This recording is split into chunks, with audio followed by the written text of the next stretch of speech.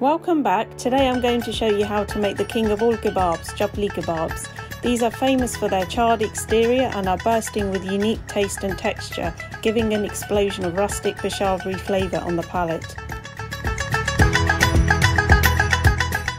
You need lamb which has been minced twice with at least 10% fat. You'll also need finely chopped onions which have been drained of the liquid.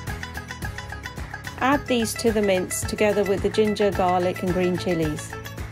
Add these crushed and ground spices to the mince. If you don't have the crushed spices, then you can use ground ones instead.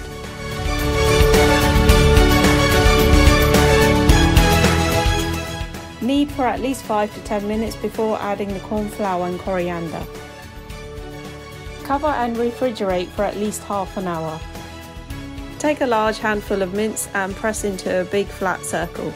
For a classic Chapli kebab look, press a slice of tomato into each patty before shallow frying. You can also dust these with corn flour if you prefer. I would recommend frying these tomato side down first. Fry each side for 3 to 5 minutes on a medium heat. Now your Chapli kebabs are ready. These are perfect with my fresh naan and chutney. Check out my other videos for those. I hope you enjoyed watching this. Stay safe and see you in my next video.